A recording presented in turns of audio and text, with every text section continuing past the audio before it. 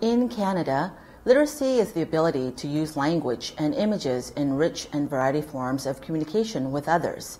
It is speaking, listening, reading, writing, and viewing, and thinking critically.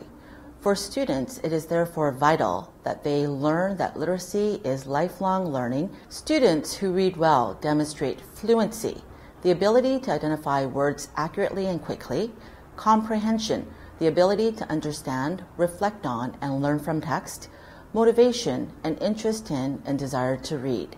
These are the essential components of good reading and the goals of all students.